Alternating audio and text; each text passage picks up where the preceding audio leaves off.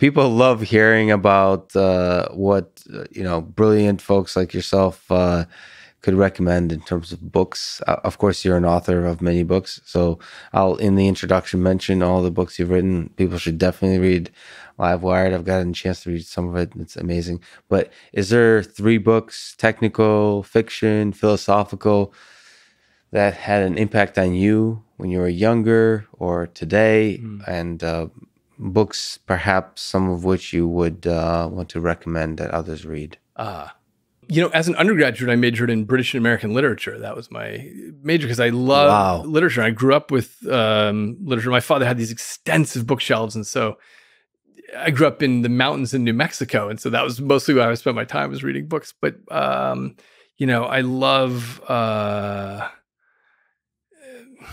Faulkner, Hemingway. I love many South American authors, Gabriel Garcia Marquez and Italo Calvino. I would actually recommend Invisible Cities. I loved that book. By? Italo Calvino, sorry. It's a book of fiction.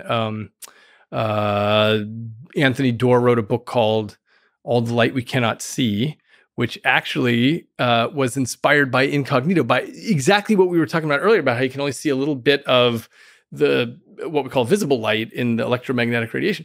I wrote about this in Incognito, and then he reviewed Incognito for the Washington Post. That's awesome. And then he wrote this book called, the book has nothing to do with that, but that's where the title comes from. Yeah. All the Light We Cannot See is about the rest of the spectrum. But that's an absolutely gorgeous book. That's a book of fiction. Yeah, it's a book of fiction.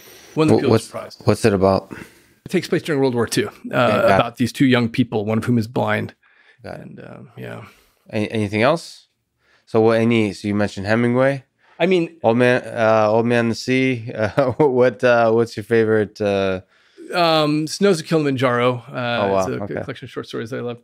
As far as nonfiction goes, I grew up with Cosmos, both watching the PBS series and then reading the book, and that influenced me a huge amount in terms of what I do. From the time I was a kid, I felt like I want to be Carl Sagan. That's what I loved. And in the end, I studied space physics for a while as an undergrad, but then in my last semester, discovered neuroscience. And I just thought, wow, I'm hooked on that.